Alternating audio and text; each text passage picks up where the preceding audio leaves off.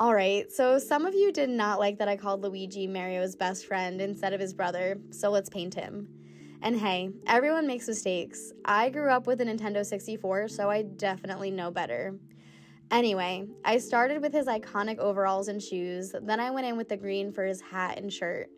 I added the hair, and I never thought about this before now, but I have two questions.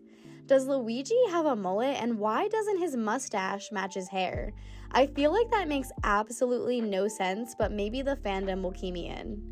I added in his baby blues and eyelids to give him that sultry look and went in for the outline.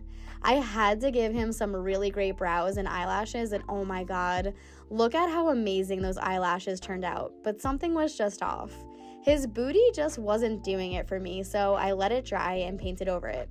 And there you go, that's much better.